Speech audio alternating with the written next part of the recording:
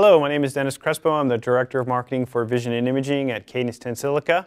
I'm here today to talk to you about our vector floating point optional core that goes along with our Vision P5 DSP core. So let's talk about some specs. 32-bit IEEE 754.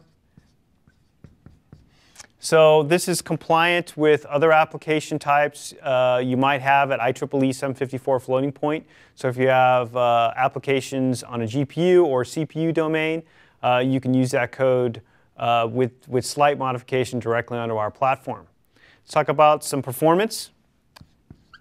So 16-way vector floating point. So this allows us to do 16 simultaneous instructions and data at the same time, giving you a huge performance and parallelism in the floating point unit. And that translates into 32 gigaflops per second performance. So it's about equivalent to a GPU.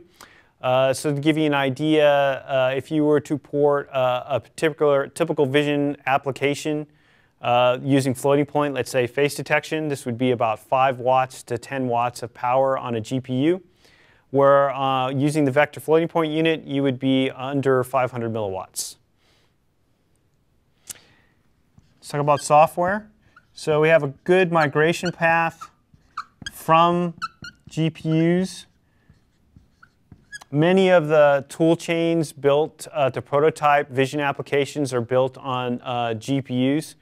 And so we have a very direct migration path using the tool set that uses our vector floating point auto-vectorizing compiler that is built into the tool set for the Vision P5, and that includes utilization of our library functions or other libraries that can be linked in using the floating point unit. And our last point here is power optimized design.